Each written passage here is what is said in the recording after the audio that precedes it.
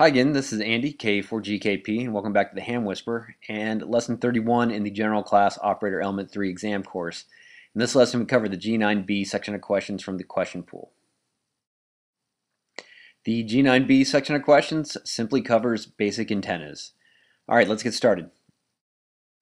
What is one disadvantage of a directly fed random wire antenna?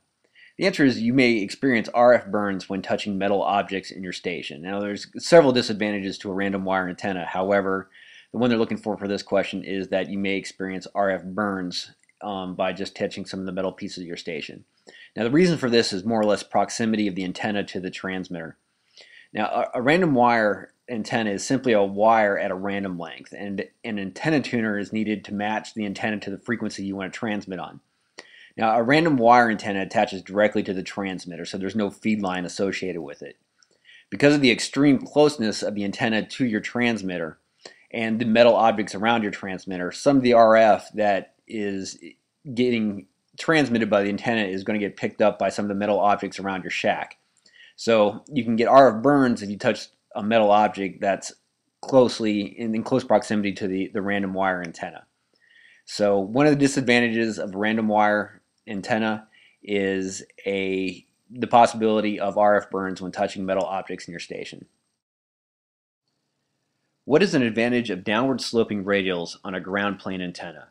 The answer is they can be adjusted to bring the feed point impedance closer to 50 ohms. Now vertical antennas need some sort of radials to work properly.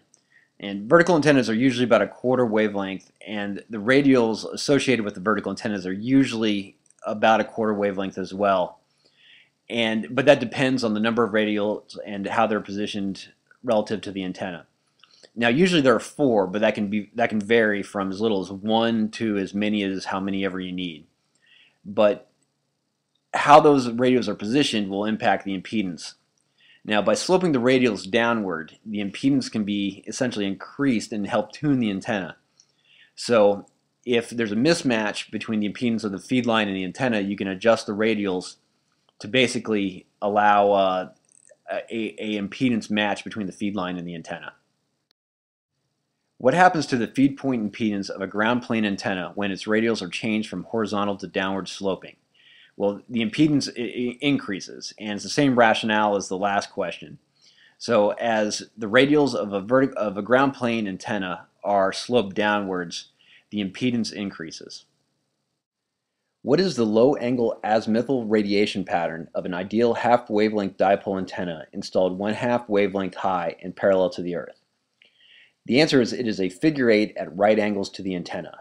So basically what this question is asking is what is the radiation pattern of a dipole antenna essentially in free space, even though a half wavelength isn't necessarily free space.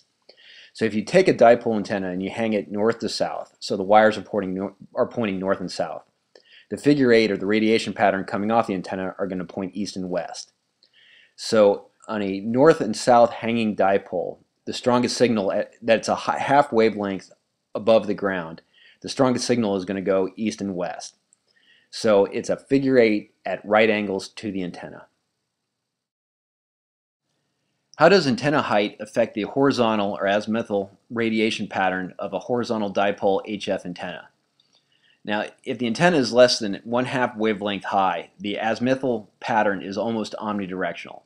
So basically, if it's less than a half wavelength above the Earth, you're going to get a decent signal in all directions.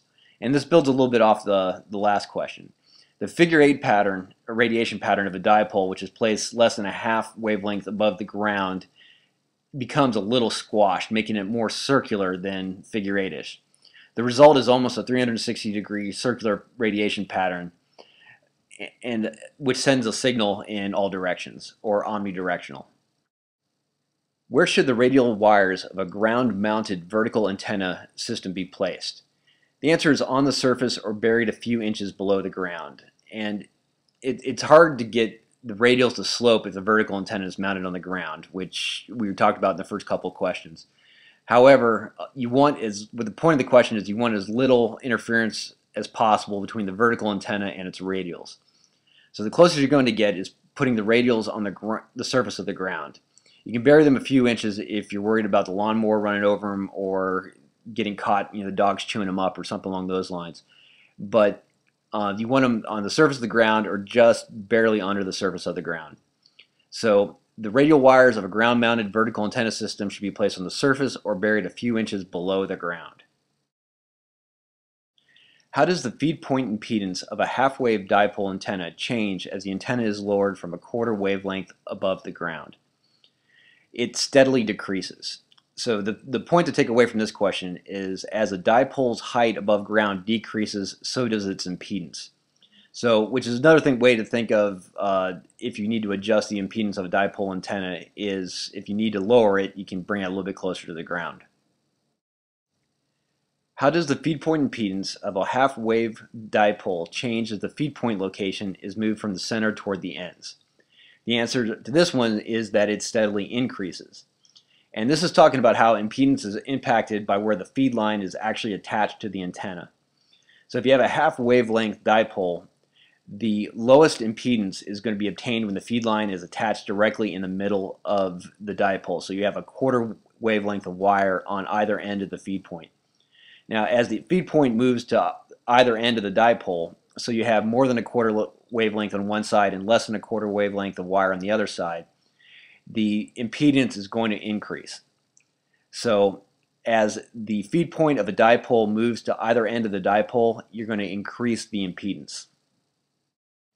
Which of the following is an advantage of a horizontally polarized as compared to vertically polarized HF antenna? The answer is lower ground reflection losses.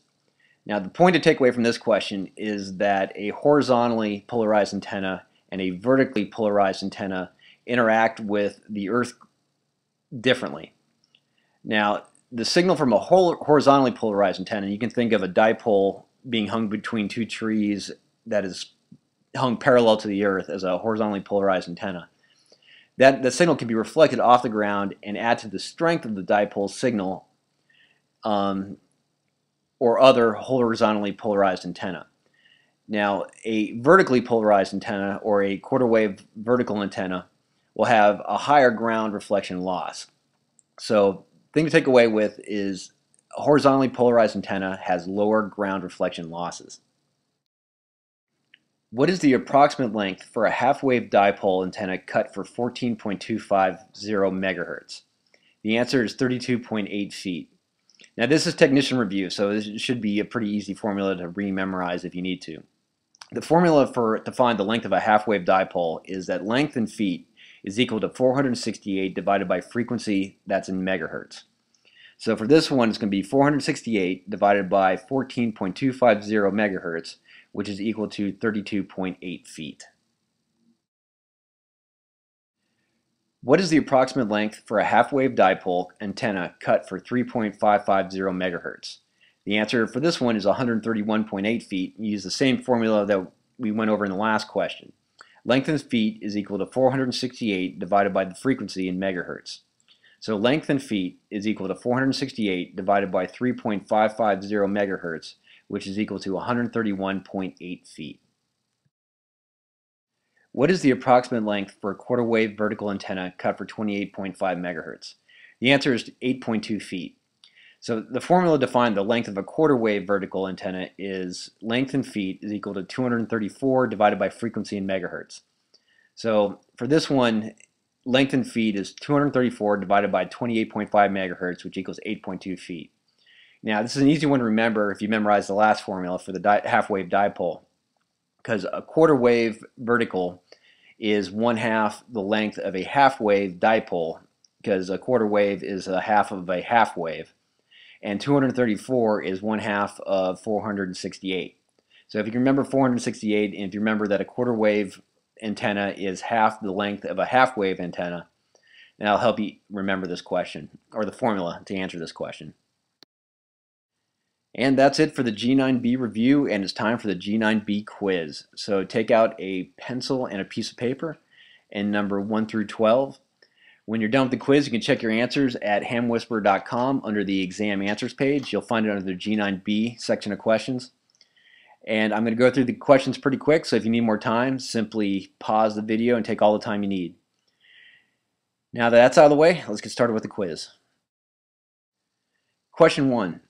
What is one disadvantage of a directly fed random wire antenna? A. It must be longer than one wavelength. B. You may experience RF burns when touching metal objects in your station.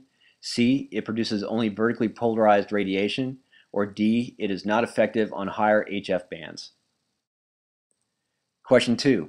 What is an advantage of downward sloping radials on a ground plane antenna? A. They lower the radiation angle. B. They bring the feed point impedance closer to 300 ohms. C. They increase the radiation angle. Or D. They can be adjusted to bring the feed point impedance closer to 50 ohms. Question 3. What happens to the feed point impedance of a ground plane antenna when its radials are changed from horizontal to downward sloping? A. It decreases.